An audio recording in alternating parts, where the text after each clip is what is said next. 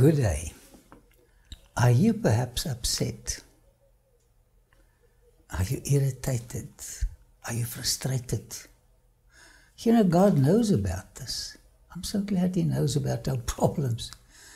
Because He says, let not your hearts be troubled. And then He gives the therapy.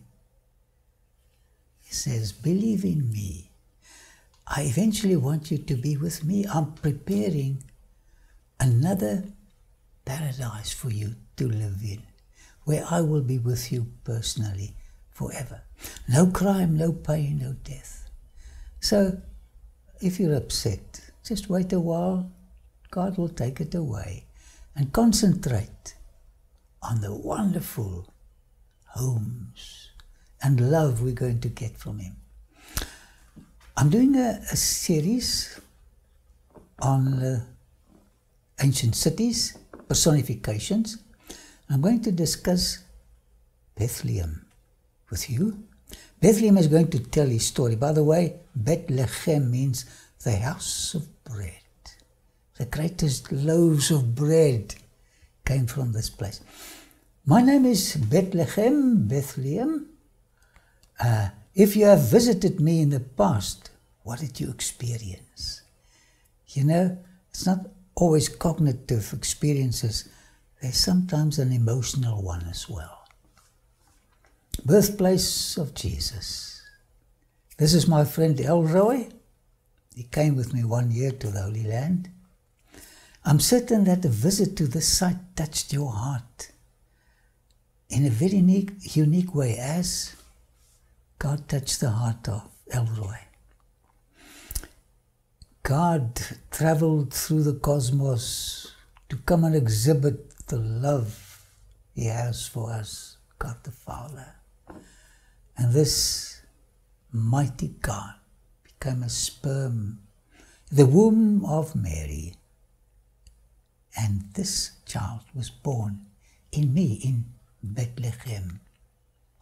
It's possible that you've been to the shepherd's fields where the angelic choir announced His birth with heavenly melodies and divine lyrics. One day we're going to look at the DVDs, the CDs. We're going to have a playback there and we're going to listen. You know, I'm looking forward to that day. I would like to share some of my precious memories during my long history. I can only give you a few. There are many, many. This is the first one. So Rachel died and was buried on the way to Ephrat. That is Bethlehem. I will always remember this very sad, sad funeral. You should have seen them. Jacob could hardly handle the death of his first love. He deeply loved her. He worked 14 years to get her. And now she's gone. But poor little Joseph, he was about 6 years old. He cried incessantly, "Mommy, mommy, mommy." Through the decades, Rachel's tomb has been renovated. You see it here. The site is not only very special for the Israelis. Visitors from all walks of life and countries come here because this is very interesting sacred history. I invite you to have another look at the story of Jacob and his family, especially what happened close to me with Rachel's death. You know, God has a way of bringing something good out of the tragedies of life. And this is what happened to me during a time of tremendous drought. One of my families couldn't handle this, and they left to Moab, my neighbor. Now, the lady lost, first of all, her husband, and then her 2 sons. They were married. Three loved ones, husband and 2 sons. If you've been there, you can appreciate this widow's pain in a foreign land. Oh. And then one day she came back to me. Her 2 daughters-in-law decided to accompany her to me, to Bethlehem, the house of bread, Let me read you this fascinating story. Then they lifted up their voices and wept again. And Orpah kissed her mother-in-law, but Ruth clung to her. And she said, "Look, your sister-in-law has gone back to her people and to her gods. Return after your sister-in-law." But Ruth says, this is so beautiful, the lyrics, "Entreat me not to leave you." There's a song. Please listen to that song. "Entreat me not to leave you, or to turn back from following after you. For wherever you go, I will go, and wherever you lodge, I will lodge. Your people," this is not so easy, "your people shall be my people, and your God, my God." Isn't this beautiful? She became a convert of monotheism, worshipping the one unseen Creator God. And then she said, "Where you die, mother, I will die. And there I will be buried." And this is what happened. "The Lord do so to me, and more so also, if anything but death parts you and me." Isn't this some of the most sublime poetry that has found its way in melodious music? Let's see what happened when the old and the young widow entered my space. "Now the two of them went until they came to Bethlehem.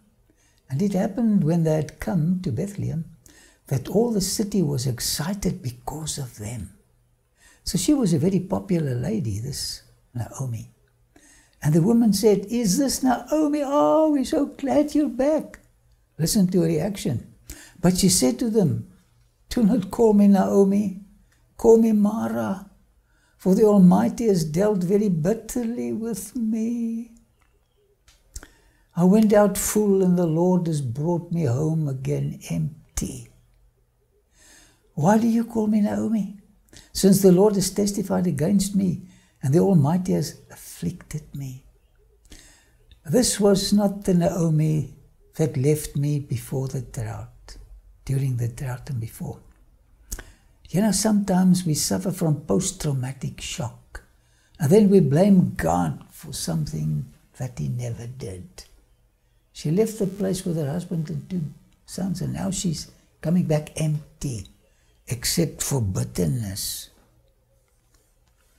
So Naomi returned, and Ruth the Moabitess, her daughter-in-law, with her, who returned from the country of Moab. Now they came to Bethlehem at the beginning of the barley harvest. This was a happy time in ancient Israel economy. Ruth the Moabitess did not remain a widow for long. She must have been beautiful. She and a man called Boaz, his name means in him is strength, decided to get, you're right, married. Let me give you the background to this very special gentleman that came and lived in my space. This is Jericho. Solomon, the father of Boaz, was one of the 2 spies that were sent by Joshua to spy Jericho and its surroundings. Now the guest house where they lodged was also a brothel. One stop. The owner was called Rahab. Her house was part of the wall. She testified to Salmon, and this is the father of Boaz, of a faith in the God of Joshua, and asked him to spare her life. After a march of 7 days around Jericho, the entire wall collapsed except where she lived. Eventually she became part of the Israelite family. The Stones of Jericho tells a very romantic story. Good romances is good. Now, Solomon brought her up, taught her about their faith. She was already in her heart converted, but he elaborated on the doctrines of this wonderful God they serve. So Solomon married her. Can you believe it? He married Rahab, who was a prostitute. And God gave them a son. And they called this son Boaz. In him is strength. Boaz left Jericho and moved to Bethlehem. At the house of bread, Bethlehem, he was fed physically. But later on he was fed emotionally, spiritually, when he married Ruth. He was quite an elderly man before he married Ruth. It was an historic moment when Ruth gave birth to the very special little baby boy. How did Mara, the grandmother, react when she cherished that little miracle? If you're a grandmother, you know what I'm talking about. I think she adopted her old name, Naomi. Ladies, I'm not bitter anymore. You can call me Naomi again. Look at what God gave me. Then Naomi took the child and laid him on her bosom. Can you see it? Hugging the little one. And became a nurse to him. Oh, she was mad about this little fellow. And the neighbor woman gave him a name. Also the neighbor woman gave him a name, saying, there is a son born to Naomi. And they called his name Obed. He is the father of Jesse. Listen to this. The father of David. Do you think David had contact with his grandfather? With Obed? Of course. Do you have contact with your grandparents? Man, I loved my grandparents. I think I was a nuisance, but they loved me. I shall never forget the day when the last judge, his name was Samuel, of Israel, walked into my territory, into my space.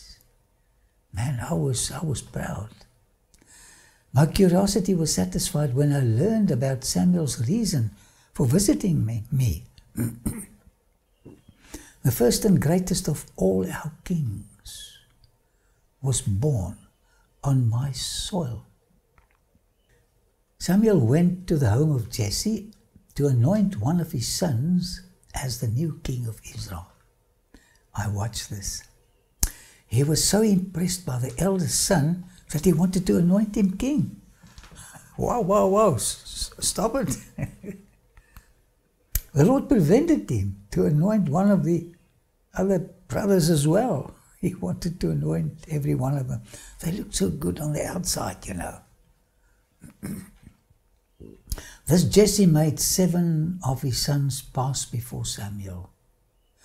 And Samuel said to Jesse, the Lord has not chosen these. Samuel saw potential kings in all the sons of Jesse, but the Lord did not. Listen to what happened next. Samuel said to Jesse, are all the young men here? Then he said, there remains yet the youngest, and there he is keeping the sheep. Don't worry about him, Samuel. And Samuel said to Jesse, send and bring him, for we will not sit down till he comes here. So he sent and brought him in. Now he was ruddy, with bright eyes, and good looking, still a youngster.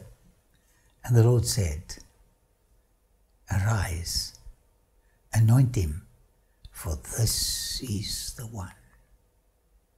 Then Samuel took the horn of oil and anointed him in the midst of his brothers.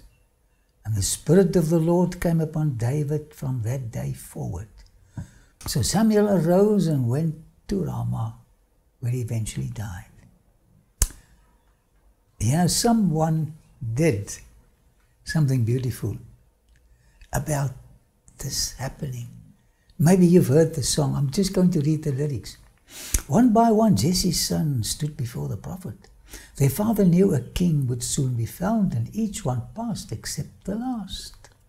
No one thought to call him. Surely he would never wear a crown. Youngster looking after the sheep.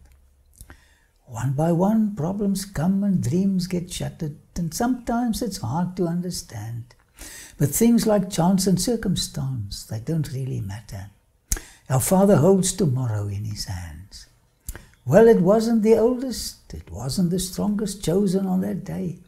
And yet the giants fell and nations trembled when they stood in his way, David. But when others, I love the chorus, but when others see a shepherd boy, maybe this is all people see in you. God may see a king. He sees a king in you. Even though your life seemed filled with ordinary things, in just a moment, he can touch you and everything will change. What a beautiful song. Get him from the internet and listen to it. I watched this youngster as he grew older. Not everybody knew that he was to be the next king. I was not so much of a town. They called me Little Bethlehem, Ephrata. But this little fellow eventually gave me status. I still see him leaving for the battlefield one day. He was taking some food for his brothers where Goliath was challenging Israel to send a man to fight with him. Guess what little David did? Then he took his staff in his hand and he chose for himself 5 smooth stones from the brook and put them in a shepherd's bag, in a pouch which he had, and his sling was in his hand. And he drew near to the Philistine. So the Philistine came and began drawing near to David. And the man who bore the shield went before him. So this is 1 against 2. And when the Philistine looked about and saw David, he was disdained. He disdained him. He was disgusted. For he was only a youth, ruddy and good looking. Why do they send a little stupid boy to fight with me?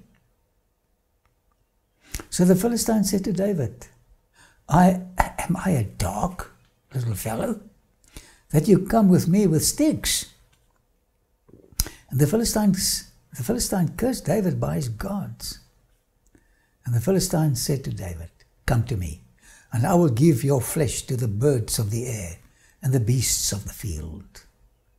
Then David said to the Philistine, You come with me with a sword and a spear and with a javelin, but I come to you, listen to this, in the name, the character, the power of the Lord of hosts, the God of the armies of Israel, whom you have defied. This day the Lord will deliver you into my hand, and I will strike you and take your head from you. And this day I will give the carcasses of the camp of the Philistines to the birds of the air and the wild beasts of the earth, that all the earth may know that there is a God in Israel. It's not about David. It's about the God he served. And it's not about you and me. It's about God. Then all this assembly shall know that the Lord does not save with sword or spear, for the battle is the Lord's. Do you get the message? We've also got giants in our lives. The battle is the Lord's. And he still wants to defeat them in our lives. And he will give you into our hands. Oh, I love this. So it was when the Philistine arose and came and drew near to meet David, that David hurried and ran toward their army to meet the Philistine. Ran to gain the victory. God wants us to run to gain the victory.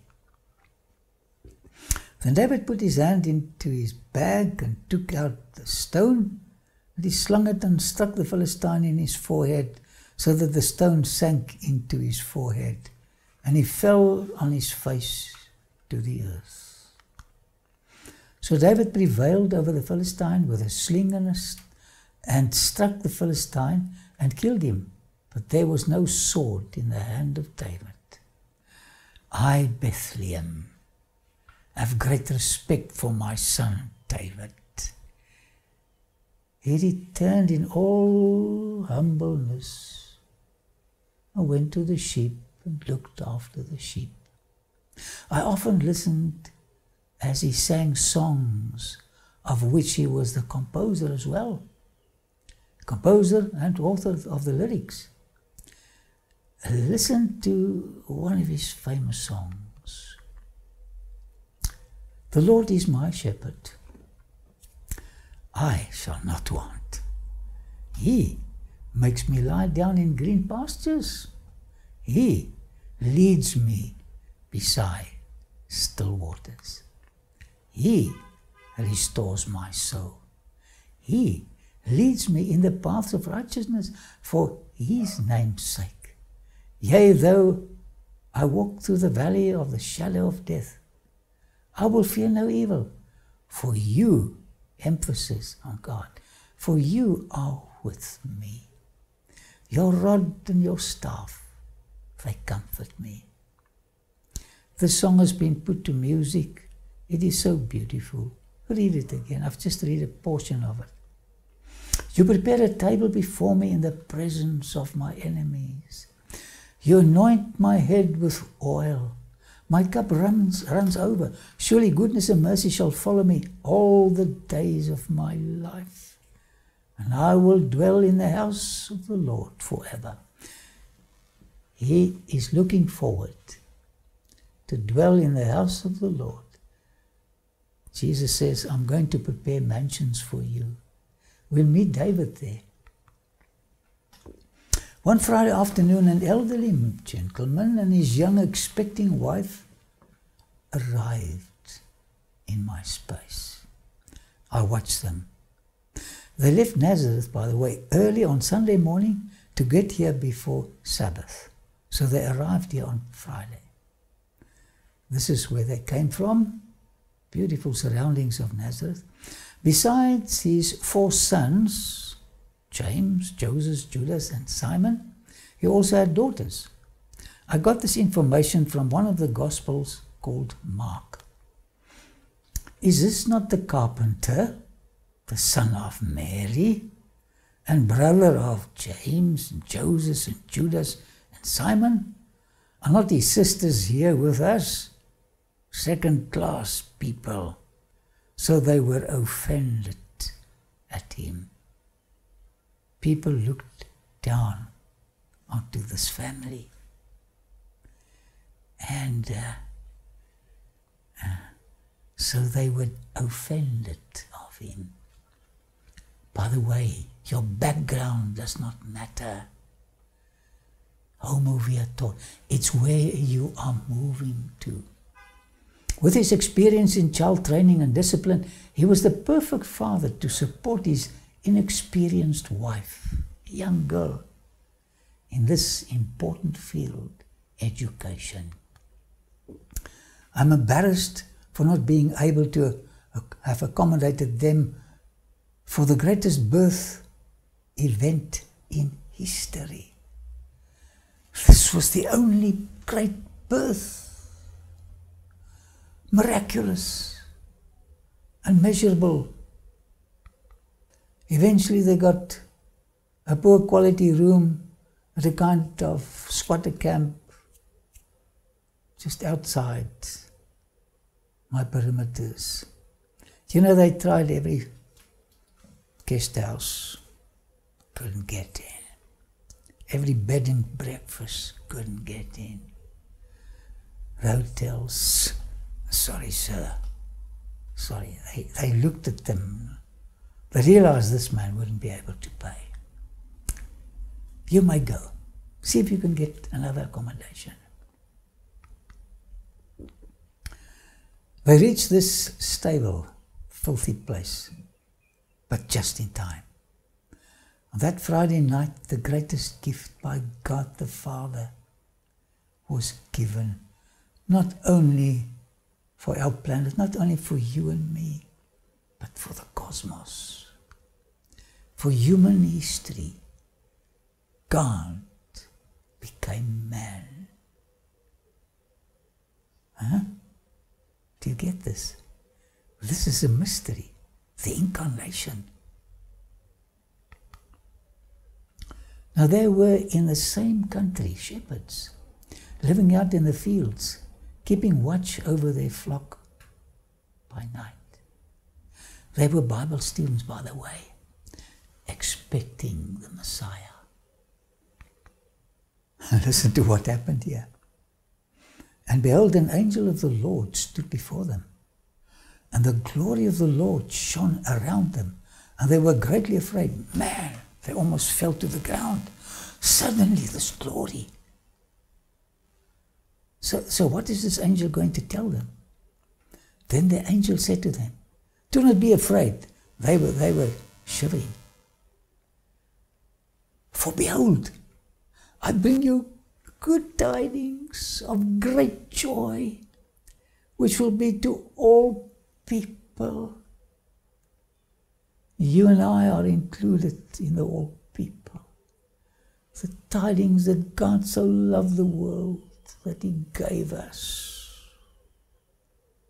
For there is born to this day in a city of David a Savior, who is Christ the Lord. And this will be the sign to you. Now don't go to any baby that's being born here tonight, the angel said, because many babies were born that night. You will find a babe wrapped in swaddling clothes. What is swaddling clothes? Lying in a manger. What? Hey. There was only one place where they could find him. What a shame. No baby shower. And suddenly, there was with the angel a multitude of the heavenly host, praising God and saying, Glory to God in the highest, and on earth peace, goodwill toward men. This is a great goodwill. The goodwill of God the Father for you and me. Do you appreciate this goodwill? He sent His Son to save us, born in shame, dying in shame. So it was when the angels had gone away from them into heaven that the shepherds said to one another, let us now go to Bethlehem and see this thing that has come to pass, which the Lord has made known to us. Hey, boys, we've studied this. We just heard that he's born now. Let's go. Now, if they had gone to King David Maternity Hospital, they were expected to wear masks and be tested for COVID-19. These poor fellows didn't wear a mask. And if they expected celebrities of the Sanhedrin to be there, they would have felt uncomfortable in their company. Hey, they would feel at home with the smell of cow manure rather than with Johnson's baby powder smelling so well. Jesus was born in the lowliest of hovels in order to let the lowest of society feel at home during their visit. You know what, my dear friend? The majesty of heaven, the creator of untold galaxies, became so small to meet me on my level and your level. He is so humble. He's so humble you can speak to Him. You can appreciate Him. He came to die for us.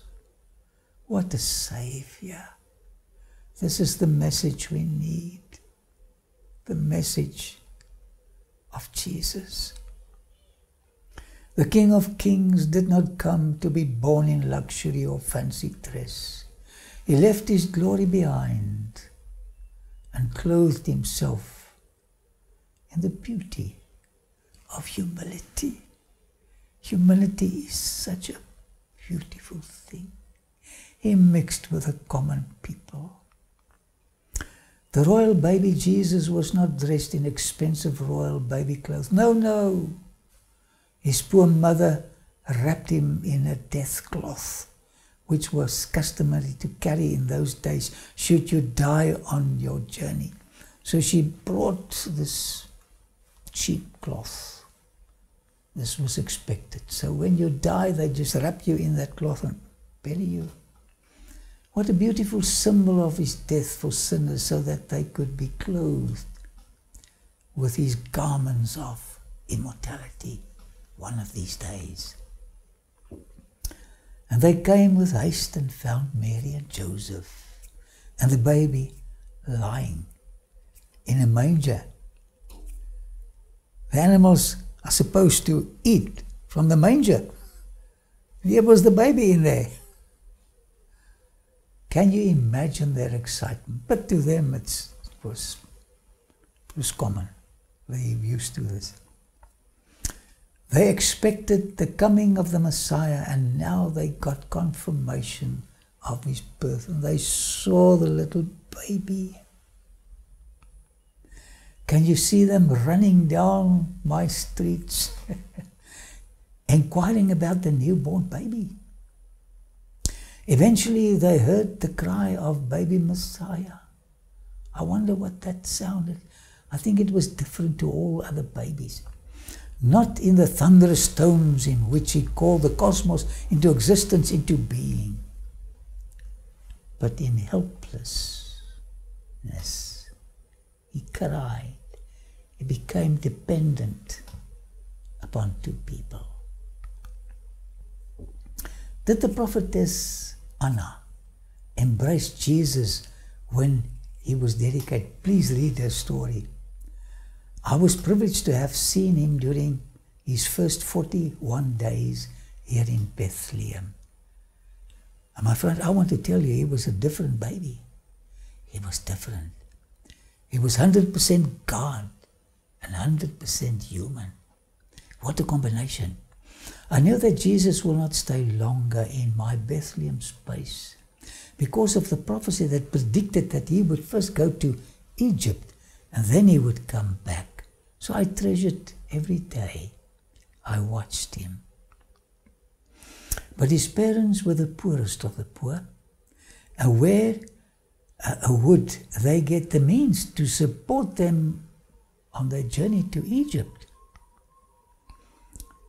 This is marvelous. Next to the Euphrates River at Petor, you can pick up Petor on the stele of Shalmaneser III, where he refers to the site. Next to the Euphrates River at Petor, wise men read Bileam's prophecies of the coming Messiah. This is fascinating. While they were still studying, shining objects appeared in the night skies. They looked up. At closer investigation, they realized that this phenomenon was actually a group of shining angels that have just come from Bethlehem. This was a sign to them that the Messiah was eventually born. Listen to this prophecy. Ah, this is beautiful. I see him, says Balaam, but not now. I behold him, but not near. A star shall come out of Jacob. A scepter shall rise out of Israel and batter the brow of Moab and destroy all the sons of tumult. So the brow of Moab is also the sons of tumult. Who is Moab? And this is what I love about the Bible. The enemies of pain. This is Moab. Pain of rejection, sickness, death, assault would eventually be destroyed when the star of Jacob comes along, the devil will be destroyed. And this happened when Jesus was nailed to the cross. His weapon was love for sinners. The deed was done. We're going to enjoy the benefits soon at the second coming of Jesus. That very same night, when angels hailed the birth of Jesus in Bethlehem, they also appeared to these people, from the lowest to the most celebrities of the area. And it took them 40 days to walk on the Fertile Crescent between the rivers Euphrates and Tigris to reach my little town where Jesus was born. Of course, now he was a little baby of 40 days. And what else is going to happen now? And when they had come into the house, they saw the young child with Mary, his mother, and fell down and worshipped him. I wonder what the floor looked like. And when they had opened their treasures, those camels had a load of treasures, they presented gifts to him. Gold. Poor Joseph became a millionaire overnight. Gold, frankincense, and myrrh. What happened next? Will the prophecy concerning going to Egypt be fulfilled now? Yes.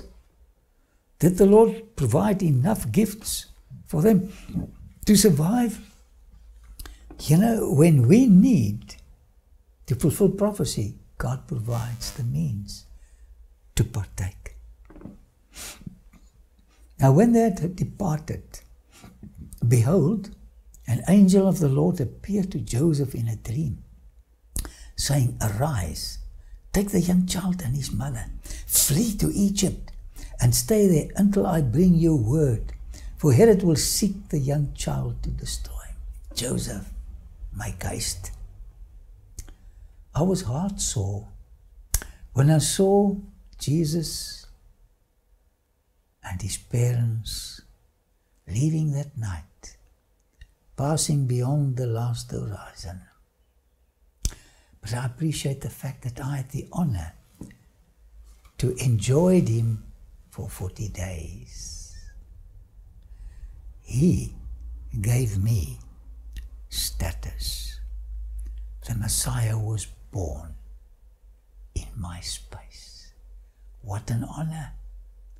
And up to this day, millions of people come to me to commemorate the birth of Jesus. When he arose, he took the young child and his mother by night and departed for Egypt. And he was there until the death of Herod, that it might be fulfilled which was spoken by the Lord through the prophet, saying, Out of Egypt I called my son. My dear friend, 2,000 years ago, Jesus was born in me, a little town of Bethlehem. But he wants to be born again. He wants to be born again on a daily basis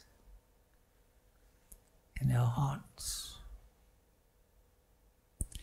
If we allow him right now, our bitterness, our grudges, our rejection will disappear, because in his company these things cannot exist. Marvelous new joy of forgiveness and love and contentment will accompany his birth in our lives. Would you allow him? Come in. There's no cost involved. Maybe he's been knocking at your door for quite a while. Only you can open the door. Jesus wants to be born in you, in your heart, and in my heart. Let the Savior come in.